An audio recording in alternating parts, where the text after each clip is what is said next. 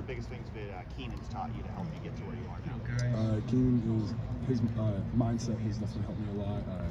Enjoying coming in and being able to talk with him just about the little things, whether that's footwork or hand striking, or the bigger things with pass concepts and understanding where the linebackers could be and how it can affect the overall defensive scheme. Are there any specific players here, they could be here now or they were here before, that has helped you kind of grow who you are now? Yeah, I got to shout out Mitch Rossi.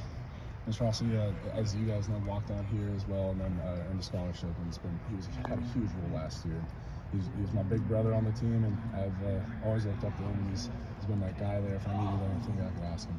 How much did that inspire you to see Mitch have that kind of success to make you believe I can have success here too? It definitely helped me.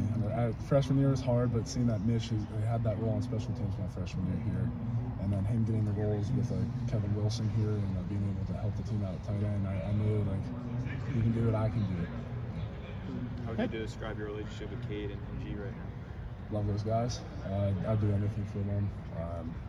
We're a tight knit group, and we look after each other.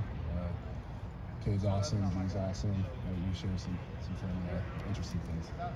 What have you learned maybe the most from this past weekend?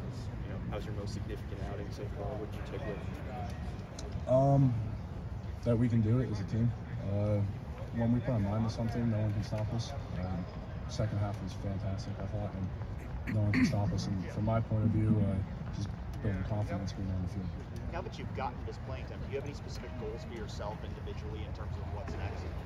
As of right now, just whatever the team needs me, just trying to help them out as much as possible. You said your dad was a linebacker in 87? 87 and 91. What's his best Chris Spielman story you can share with you? Not sure I can share that right now.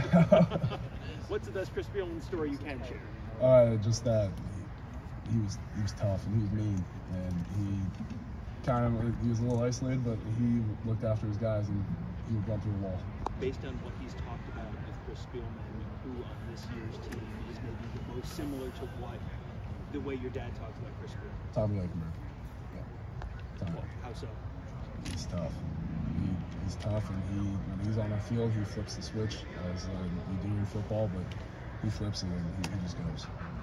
No one stops him.